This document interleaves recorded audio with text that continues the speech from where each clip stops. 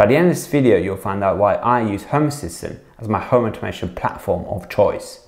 Hey guys, this is Gio from Smart Home Makers. In this video, I'm going to give you 8 valid reasons why you might consider Home Assistant yourself.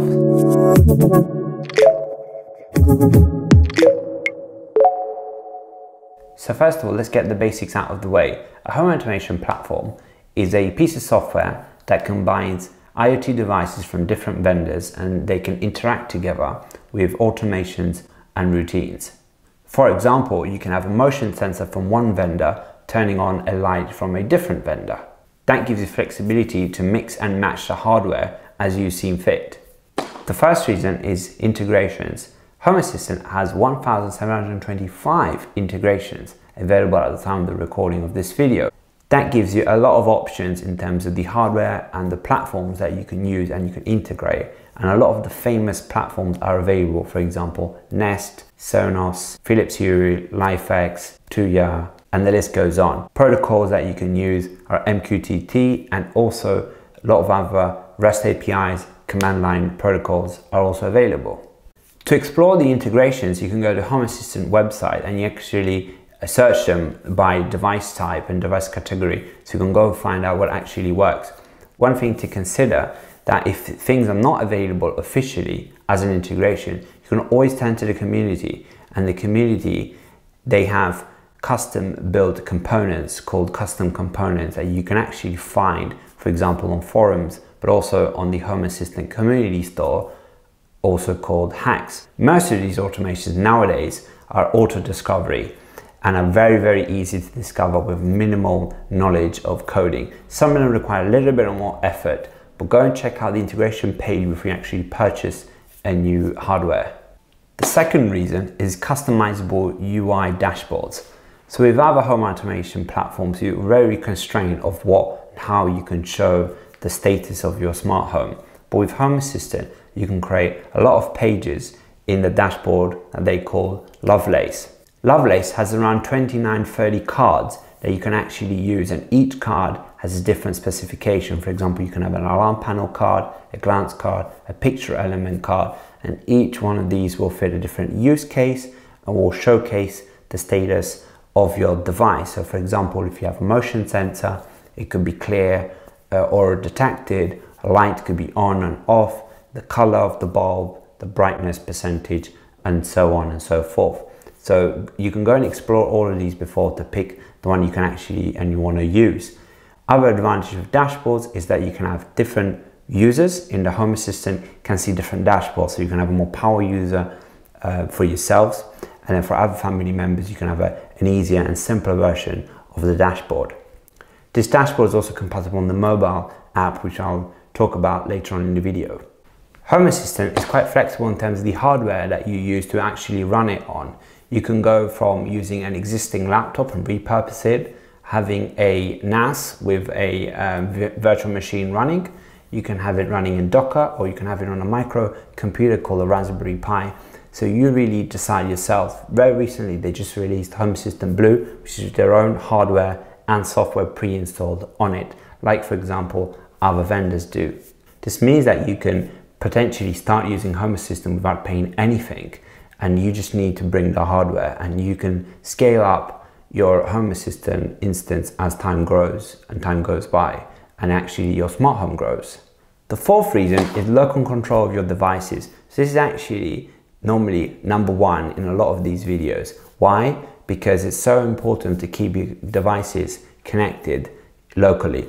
I'll give you 2 reasons why. Security. First of all, if you have your devices communicating out to the cloud, that could be a problem in terms of security of your camera or all of your other devices. If one of your IoT devices get hacked, potentially that's a way for bad guys to get into your network and access other types of information if you haven't got, for example, VLANs, also segregated networks. Other considerations, also performance. So if you've ever tried if this then that, then you'll probably find out that it took a while before the APIs on the cloud actually talked to each other and did what they were supposed to do. With Home Assistant, when you have that local control, you can actually, devices talk a lot quicker. An example of that is the MQTT integration where devices are super fast and they can connect locally without actually needing access to the internet. If you're getting value out of this video, then like this video and subscribe, because there's plenty of content like this coming up.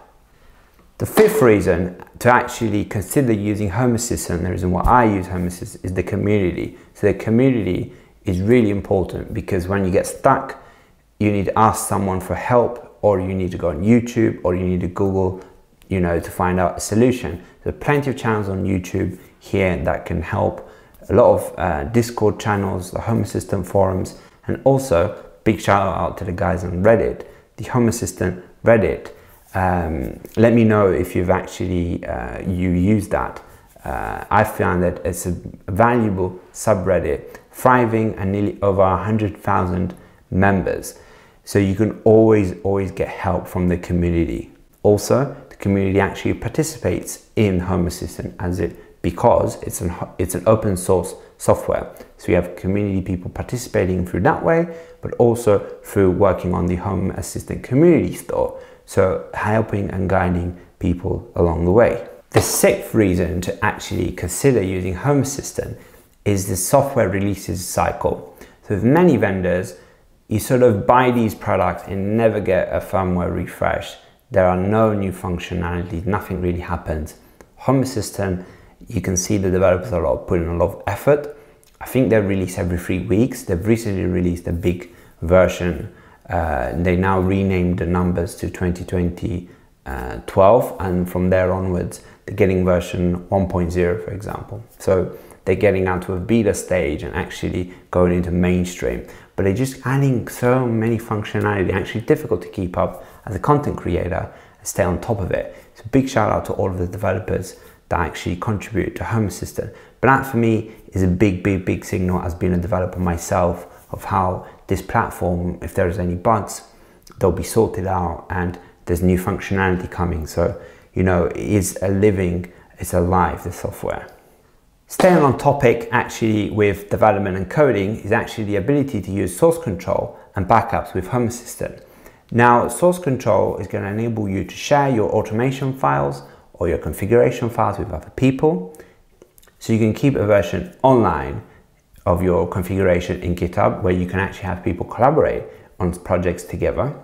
And you can also very easily back up your whole system with snapshots and automate that too. So, it is very comprehensive. You never really lose the work you actually put in Home Assistant. If you've got a copy of your source control, or actually a full snapshot backup, maybe saved in a couple of, maybe on a drive, on a NAS, on your local laptop, wherever. I try to have multiple copies and try to have at least a snapshot a month, or at least before any major release. Just take a snapshot and that's quite good. So you don't need to worry about this. Last but not least is the mobile phone app, which I use the iOS version of, but I know there's an Android version, works really well. And what I really like about this mobile app is the ability to have the same functionality that the desktop UI has, the web browser, for example. This means that you can actually modify your configuration file on mobile or on an iPad, which is quite fantastic. It's not that I do that frequently, but you've got that option there. And it's pretty much a scaled down version of the UI. I haven't tried the version for my Mac, but I'm gonna have to try that very soon. So those were the reasons why actually I use Home Assistant, and why you might consider using Home Assistant too. If you want to get some ideas of types of automations you can actually do with Home Assistant, I'm going to link a couple of videos here. One video, 7 types of automations that you can do with NFC tags, 7 ideas to try out maybe during the holiday season. And also another 5 ideas that you can actually use with presence detections and zones. So I'll see you in those videos, and stay safe.